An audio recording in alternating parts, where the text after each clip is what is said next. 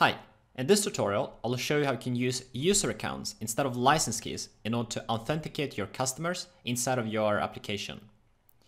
We'll first start off with a quick demo where we'll get an insight into how this thing works, and then we'll look at the necessary steps that are required in order to implement this into your application.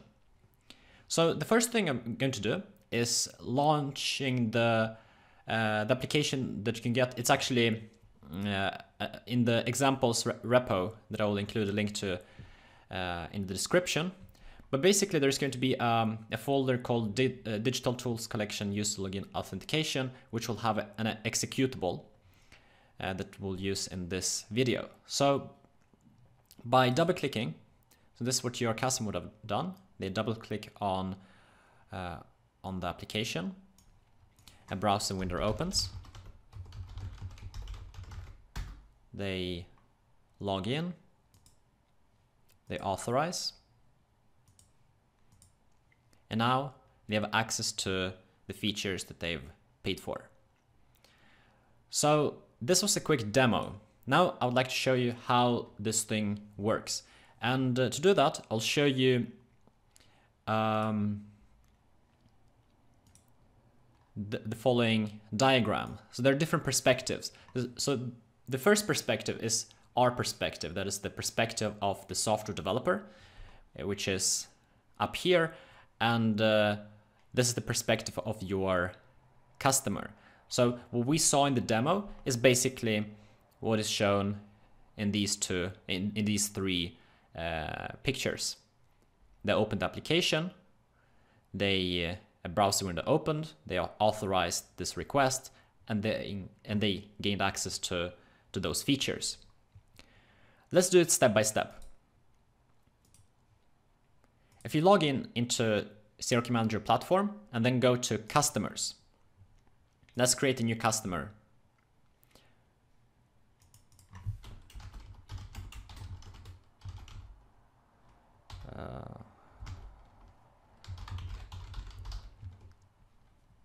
Now it's very important to click tick the enable customer association box. Although you can do it in the next on the next page as well.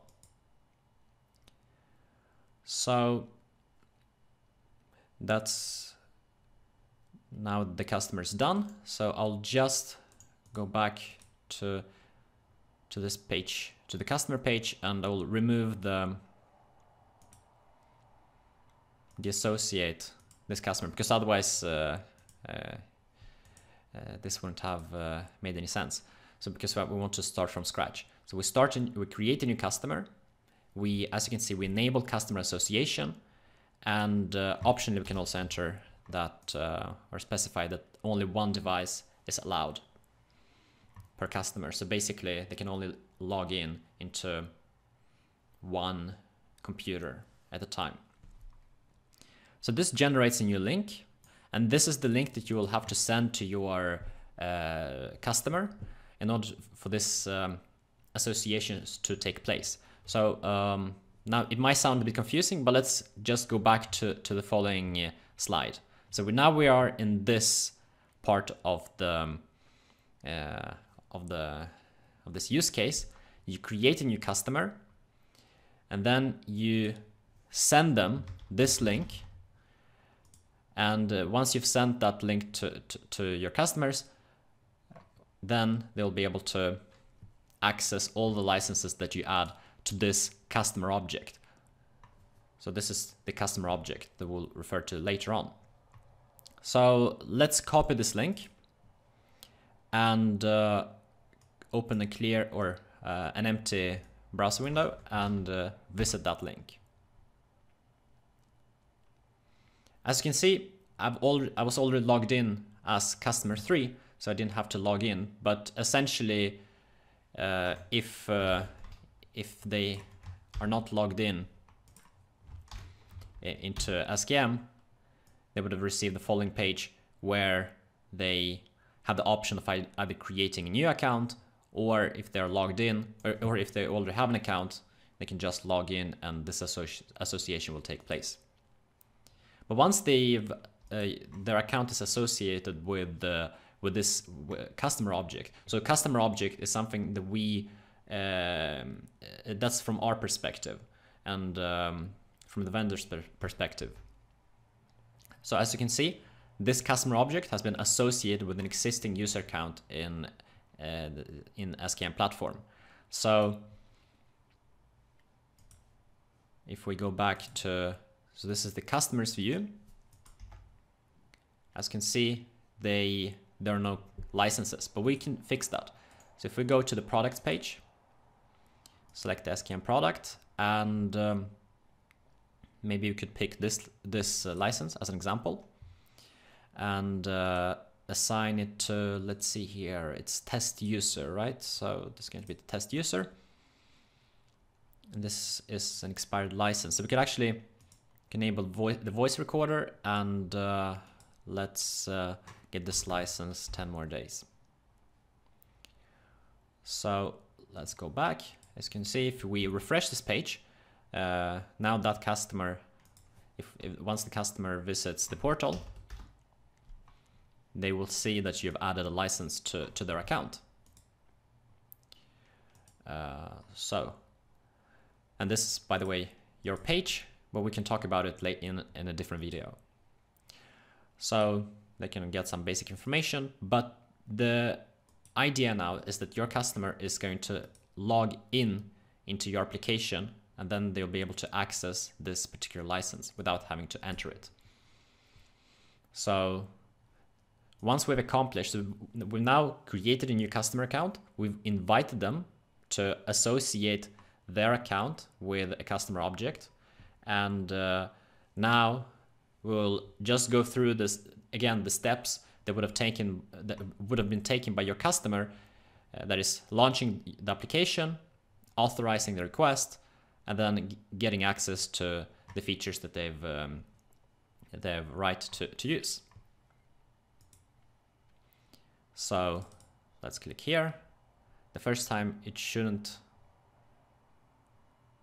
All right. One thing here we will do is we'll copy this link and open it in an empty browser window. And the reason I'm doing this is because, as you can see, in this browser window, I'm logged in as the software vendor, and here I'm logged in as a customer.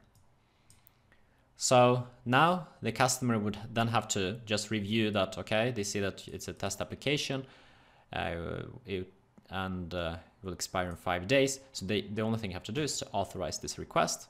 Once they've authorized it, let's go back to the application. Oh, I have multiple instances opened. This is wrong. I think, how many do we have here? Okay, this is the old one. As you can see, they have access to just that feature that you gave them. So for example, if we put this here, we can do what we can do is we give them, let's go back to the customer object. So let's click on this license. Let's give them the video recorder as well.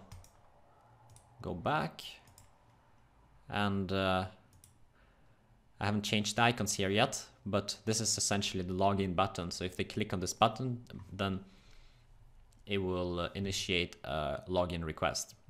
As you can see, now they instantly have access to those two features, and they might have multiple features or multiple keys for the same product, but that doesn't really make any difference from the perspective of the of your application. Your application only has to ensure that they have a valid license for a specific feature, and that license hasn't expired. I'll quickly. So essentially, now we are done with both the demo. We've also looked at how this whole process looks like from your side, that is from the vendor side, how you can create a new customer object, how you send this link to your customer, and how they then have to just log in associate your account or their account with this customer object, and then they can simply log in into your application and gain access to all of those features. From the code side, the entire code is available on GitHub, but in these final few minutes, I'll show you quickly how this logic is set up. And there will be some more descriptions below in the comments field. So while it's loading, let's take a look at. So essentially, it's just one method that you need to call. Okay, let's see. Let it just load the solution and